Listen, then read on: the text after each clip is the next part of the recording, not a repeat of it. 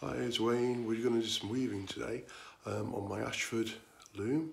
We're weaving with paper, silk, real raw wool, a little bit of metallic and possibly anything else we find. It's very, very freeform and exciting, so join us.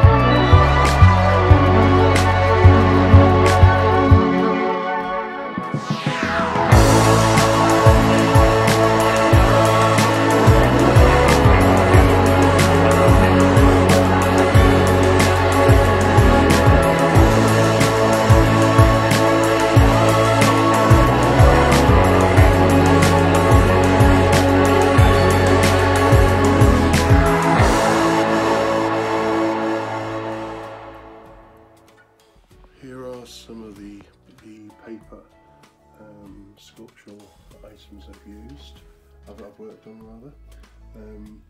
As you can see, if we just go down, this is all basically paper. The wool that we've used here is a very strong linen, which is called tough linen, and then I have various paper as the weft. This is Japanese, this very, very thin. It's all very strong. You expect it to actually break quite easily, but it doesn't.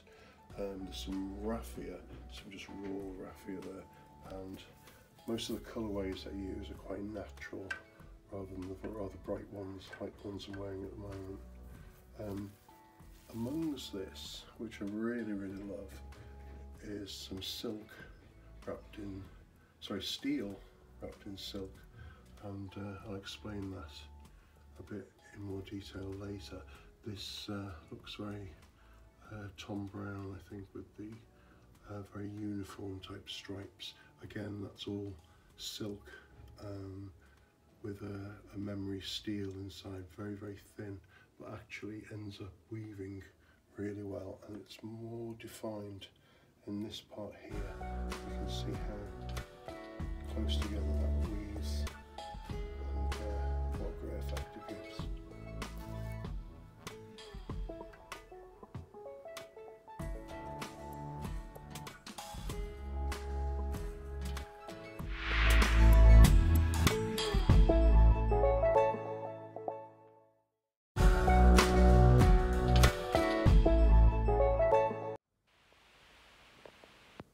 This is one of the more interesting yarns I work with, which I described a little bit about before earlier, but in more detail, it is actually stainless steel, very, very fine, thin stainless steel, and it's wrapped in silk. So the finished yarn has got like a metallic memory about it, so this stretches ever so slightly, and it's almost like a bit like chainmail, but it's very, very light. It's very, very comfortable to wear, and painstakingly I've woven these. They're almost like an item of neckwear, really, almost like a cowl that goes over the head and can act almost like a bit of like a balaclava you can put it over your face and still obviously breathe through it. Some of this lighter coloured yarn is just to sort of strengthen the end, and that is woven from very, very strong white bleached linen. This part is the more metallic stuff, the silk and steel, which has, as I said, the memory, and it sort of resembles a cobweb. It's just the most amazing thing. I am hoping that I'll be able to make some sort of even sleeves or collars for shirts, or just even the whole garment out of it once I experiment a little bit more with it. These are quite complicated and fragile to make, but they're strong once they're actually all done. And that's my label.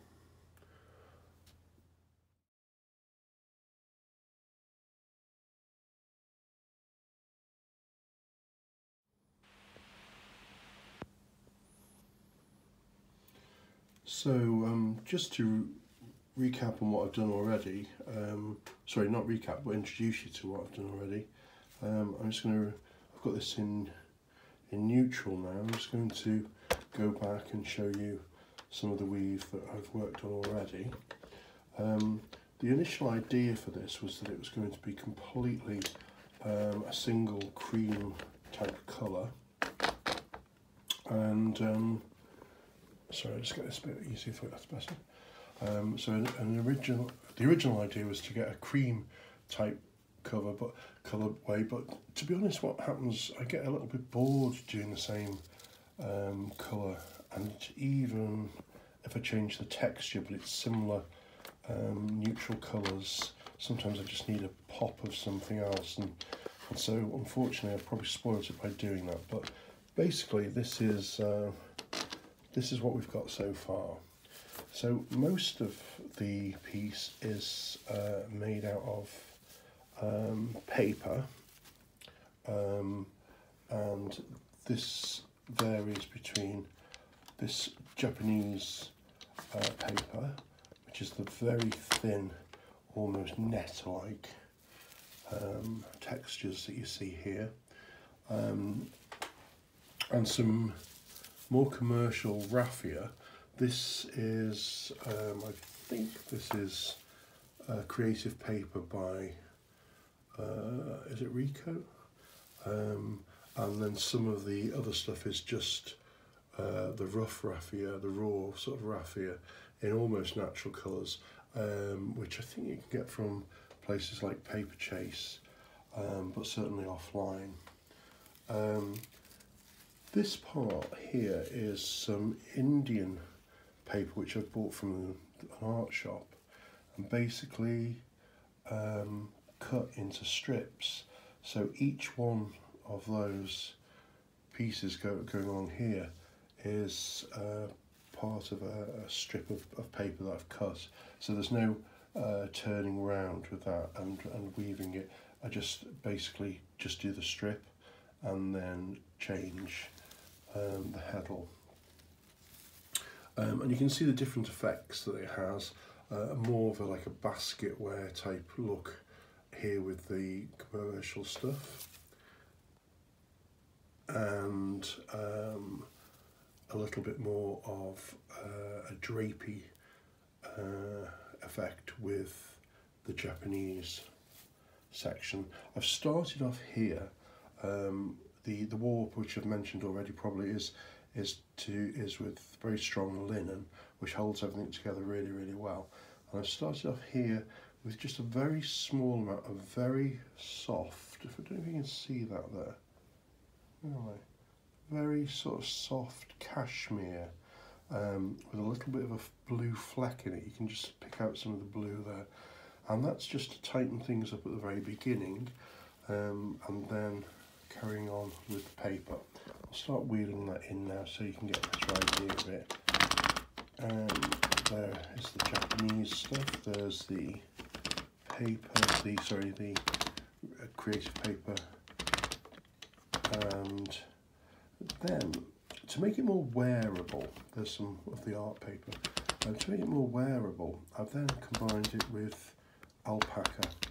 And this is all the alpaca now, and there's some soft, just very natural alpaca there, and then I've gone for a more curly sort of alpaca, similar colours, left some threads hanging out there just for a bit of texture and a bit of interest, and then I got bored and went completely against everything I've been doing and used a metallic strip of yarn with some tiny sequins in.